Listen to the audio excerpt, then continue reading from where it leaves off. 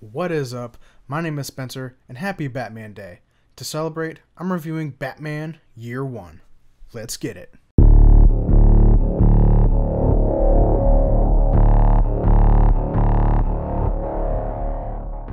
Batman Year One is a graphic novel written by Frank Miller and has been the inspiration for many Batman movies and animated shows, and is also one of the most faithful DC adaptations. This hour and 5-minute animated movie moves at a steady pace.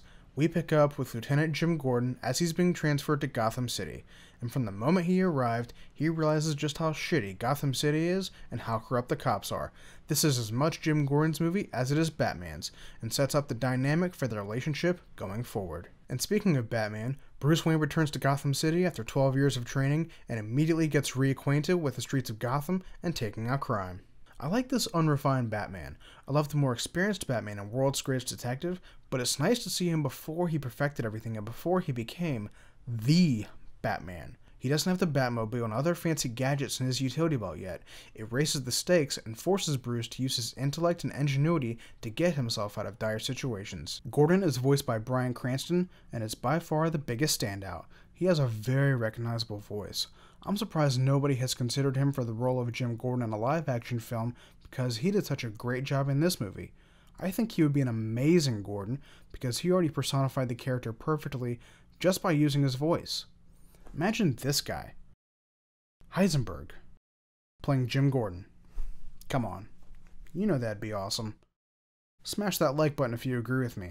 And come on, Warner Brothers, make it happen. I'm getting a rustled Jimmy just thinking about it. Fun fact, Ben McKenzie played Gordon in the show Gotham and also voiced Batman in this movie. He's no Kevin Conroy, but he's okay. We're going to see a similar take on Batman in the upcoming movie, The Batman, starring Robert Pattinson as the Caped Crusader and directed by Matt Reeves, except the movie will take place during year 2 of his crusade.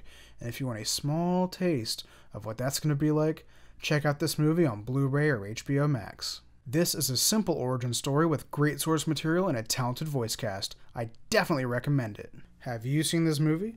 What did you think about it? Or if you haven't seen it, did I convince you to watch it? Let me know in the comments below.